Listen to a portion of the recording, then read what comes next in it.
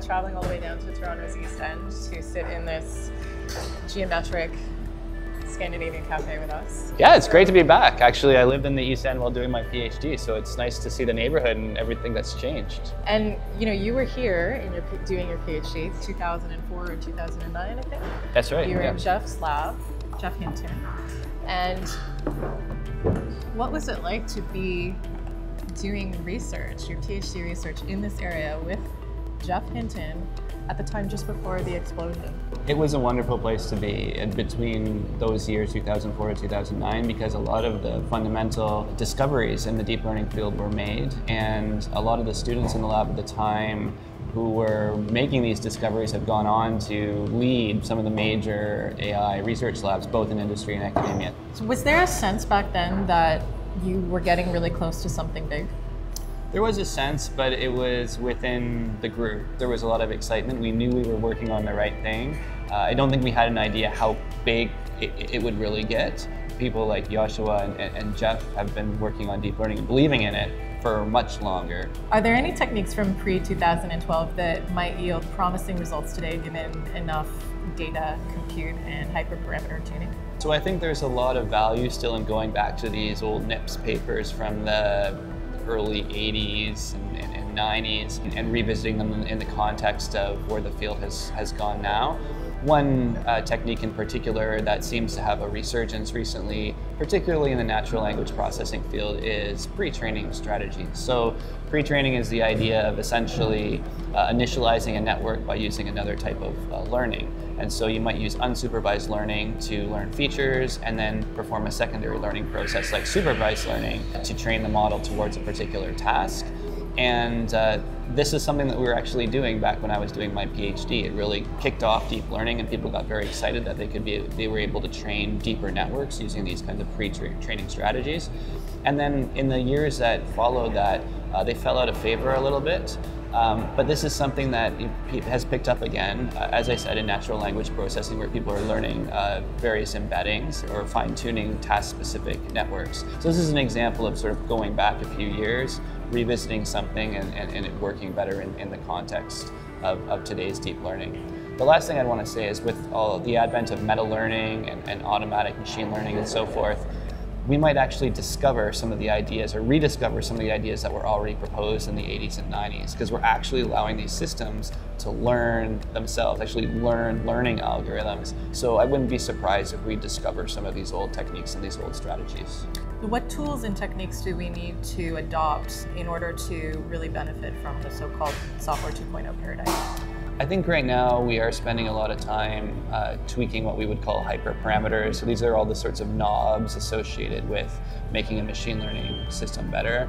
Some of these new strategies in the field of meta learning and meta optimization allows us to do is actually do a more systematic procedure to search over this space of parameters. So if we're willing to sort of give up the control over some of these systems and realize that machines are much better at searching high-dimensional space than humans, we can sort of let go and allow these algorithms to sort of tune themselves and get better. So I think it's certainly important that we follow this literature, try out the frameworks that are proposed, and again, just sort of give in to the algorithm while doing the things that we always do, which is visualize, debug, build standard workflows, all the good things that you want to, say, a graduate student or a researcher to do. Are we there yet? So this is a classic question, always coming from the back seat. And really, we need to understand what is this word there, right? What does it mean to be there? And a lot of people look at it being AGI, or artificial general intelligence, making machines that are basically indistinguishable from humans. It's super difficult to even define intelligence. We could debate on it for a long time. I was at a recent brain symposium hosted by CFAR, and we spent like nearly half a day debating over consciousness and what it meant to be conscious. So these things like consciousness and intelligence, they're concepts that can be debated, and they're very difficult to measure. And those things that we can't really measure, we don't know if we've actually arrived there. And it also makes it difficult to sort of optimize these systems towards things like intelligence if we can't measure them. To what extent has a lack of sort of commonly held rigorous evaluation metrics really inhibited growth in the field? So on one side, having really commonly accepted metrics that are precise and really well-defined and matching what we want to see in a task haven't really hindered certain applications from being developed. I'd like to point to the natural language field. I mean, we have fairly weak metrics still in evaluating the output of generative models of text, but we've still been able to build amazing applications in machine translation and parsing and dialogue systems and so forth. How does that happen?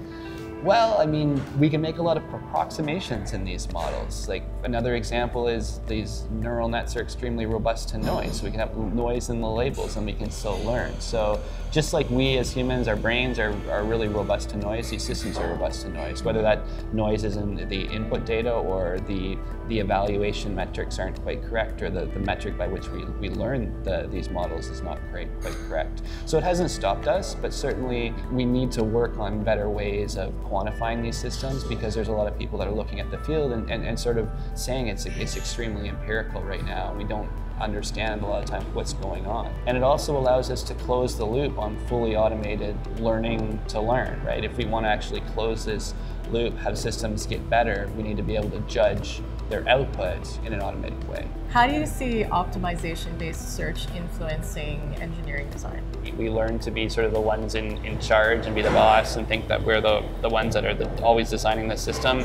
It's a little bit about letting go and realizing that algorithms are much better at searching high-dimensional search spaces than humans. So first of all, we've got to propose these design problems in the form of a search. So we have to actually design a space of designs, and then we have to have a good optimization algorithm to search that. I was actually at an architecture conference called Smart Geometry in May, and the whole topic of this conference was machine minds. And I saw architects and industrial designers who were really keen on machine learning and AI for actually making buildings or designing objects, like someone talking about designing better shoes using algorithms. Actually, I used to think the company was Adidas, but he said it was Adidas. That's how he proposed it. But they had a facility in Europe that was actually able to use algorithms to produce a shoe and then have a way of measuring its performance using robots that tested the shoe in the way that you've seen these videos maybe from IKEA that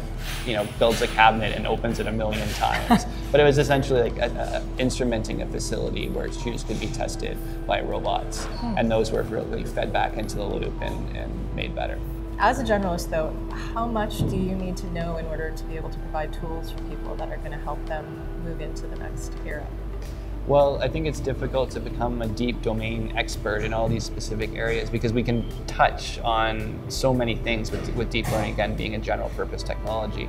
Now, we have to be able to understand enough of the problem to be able to cast it in a machine learning framework. And so we can also employ people to help us too. So we have the researchers, we have the people on the particular, the business problem or the scientific problem that needs to be solved. But then we can have what's called a business translator or data analysis that can sort of sit between us and understand both sides. They understand the technical side, but they really understand the problem. And so I think more people that we can bring into our circles that can assist us with that is really valuable, being able to touch a number of areas. I think we also have to pick and choose a bit in terms of our collaborations, and I think people are really enthusiastic about machine learning, deep learning, AI, and so forth, but not all areas are ready yet for exploitation. Again, it all comes down to the data and being able to collect data from these various domains, and we have to understand the scientific problem or the business to be able to really yield a picture of how we should be actually collecting the data, what's the right data to collect, and in some cases that's really difficult. In your experience, which areas have you found are the most ripe for augmentation? So right now, I think we work on deep learning specifically, so this matches problems where the data is very high dimensional, it's unstructured, so it's things like videos and images and audio signals. This is the best fit for deep learning. There's other types of data that's more structured that might not be a great fit. So again, having knowledge of deep learning and being specialists in that area, we tend to gravitate toward these problems that are, say, picked up by sensors. Graham, thank you. Thanks a lot for hosting me here in this pretty cool venue, and it's been my pleasure. Excellent. Thank you so much for coming.